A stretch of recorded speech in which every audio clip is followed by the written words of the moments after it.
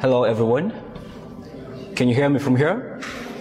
Okay, that's good. It looks like you guys are so down and tired and exhausted already. Just cheer up, smile, and pay attention. I'll be brief, okay? I won't waste much of your time.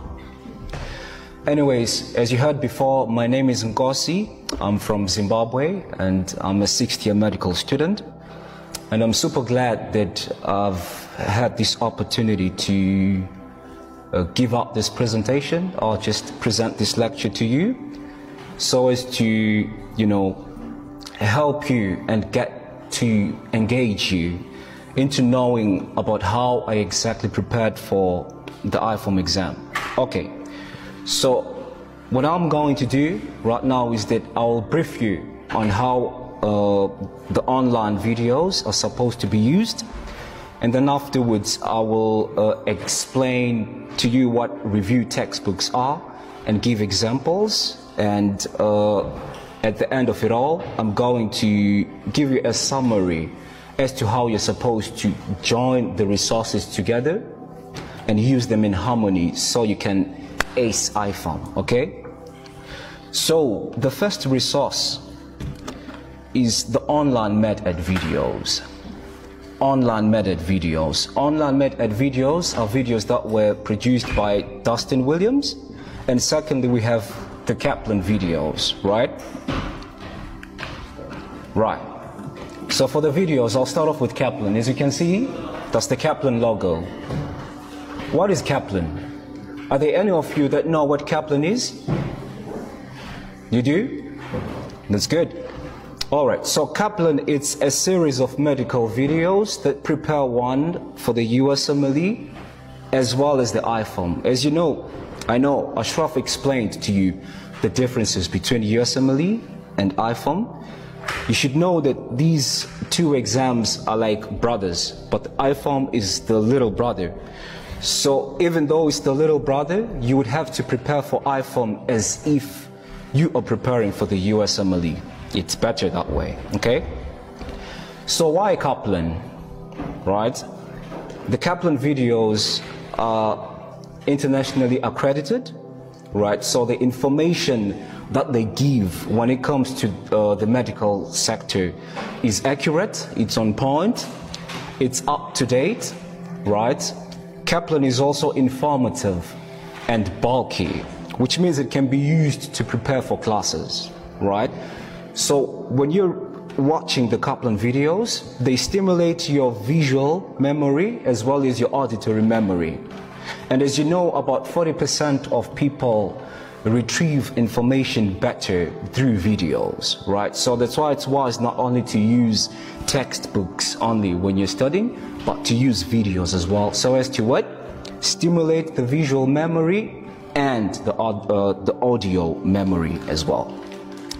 So they're good for preparation for classes, and they will enable you to impress your teachers, in the hospitals there or in the university, okay? And also the Kaplan videos are actually presented by top class and board certified lecturers. I'm pretty sure most of you know guys like Conrad Fisher, Charles Fasalis, Carlos Pestano, etc. Okay, so those are the guys that actually produce the Kaplan videos, and they're really on point, up to date, and exceptional. Right. Now, if you want to find the Kaplan videos, you'd have to go to www.kaplan.com, and you'll be able to get full access to all the videos. But what I want you to understand is that you would have to subscribe in order to have full access to all these videos, okay? I understand the fact that there's some teaser videos that you can find on YouTube, but for you to get full access and all the information, you'd have to subscribe to the Kaplan Academy and pay some money for it, okay? Next platform, the online med-ed videos. That's the logo there, right? The cat with the stethoscope, right? So it's also a series of videos that prepare one for the USMLE and IFOM, since USMLE and IFOM are brothers, okay? Why online med-ed? Online med-ed, just like Kaplan, is up to date, right? Which means the information is really, you know, it's really modern, right? As you know, medicine is a very dynamic profession, okay? Medicine is always changing. The first antibiotic that was discovered was penicillin, right? But are we using penicillin only right now? No. We've got a whole lot of other antibiotics that we're using. The cephalosporins, the macrolides, right, etc. So online med-ed will help you a lot when it comes to that. And now online med-ed also, it's short, precise, and straight to the point. So Dustin Williams, the guy that presents the online med-ed videos, he never wastes your time, okay? He just gets straight to the point and tells you what you're going to see specifically in the medical exam, right? In the IFOM exam, so to say. So you'd have to pay attention to the things that he says in the videos. And also, the online med-ed videos prepare you specifically for the exam, okay? Specifically for the exam. That's why I'm telling you that the online med-ed videos are not good when you're preparing for your classes. I told you that Kaplan videos can help you very well to prepare, you know, for the classes, like in the university and at the hospital.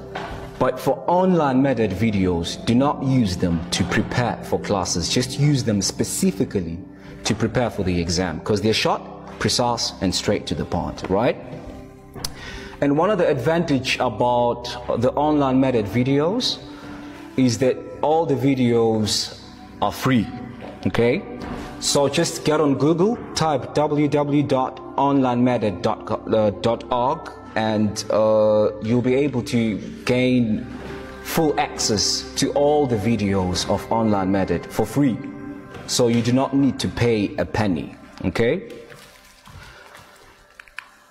Now lastly, I'll talk about the review textbooks, okay? But before I do that, I have to explain something to you. In the medical sphere, there's something that we call review textbooks, right? Like Master the Boards and Step Up to Medicine.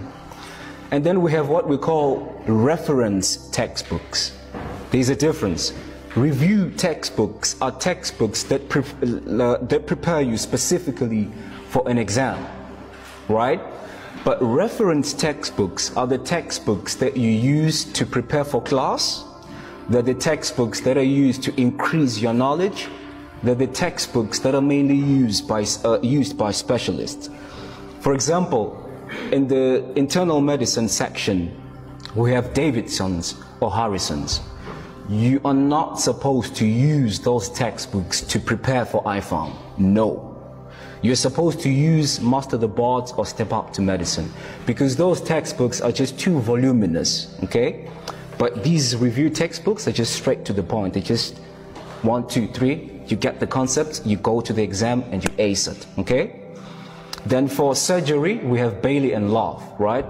Do not use Bailey and Love to prepare for the exam. Just use it when you're going for classes and to increase your medical knowledge.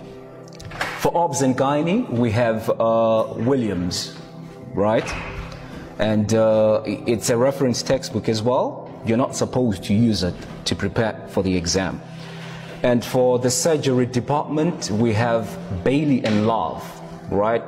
It's a reference textbook. You're not supposed to use it to prepare for the exam, but you are supposed to use it to improve your knowledge, okay? Now, like I said, review textbooks are meant to prepare you specifically for the exam. So we've got 2 of them, Master the Boards and Step Up to Medicine. I personally used Step Up to Medicine, so it's my preference, right? But if you go online and check for some reviews from other students from the United States, Canada, etc., there's a big debate. It's like 50-50. Master the Boards is really good and Step Up to Medicine is really good.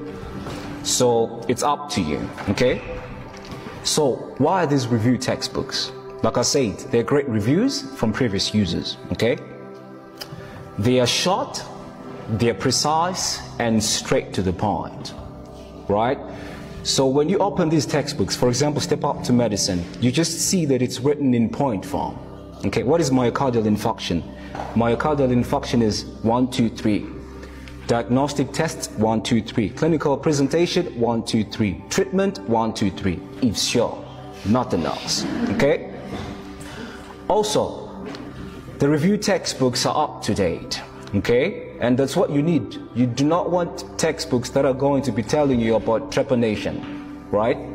Like drilling of, like, a hole in the skull so that some evil spirits can, exit through that hole. Yet all you were supposed to do to treat that flu is to just take oseltamivir, okay? Also, these two review textbooks, Master the Boards and Step Up to Medicine, they have board-style questions with accurate and insightful explanations, okay? So you can read the concepts and you can use like the questions that you found in the textbooks to check whether you understood the knowledge that you were reading. Then also, the last point is, these textbooks, they ensure a little bit of success in classes, is they enhance the understanding of medical concepts and medical algorithms as well. But of course, for you to get more knowledge, you would need some reference textbooks for that, right? So, in summary, how are we supposed to use UWorld, AMBOS, the videos and the textbooks? Okay. Take your Step Up to Medicine, read a chapter in cardiology. It should take you about 1 day max, right? Finish the cardiology section in Step Up to Medicine, and then afterwards review the cardiology section using online method videos since they're short and precise. And then after doing all that, go straight to UWorld or go straight to AMBOS and practice the questions, since the key is in the practicing of questions more. Okay, thank you so much for your attention.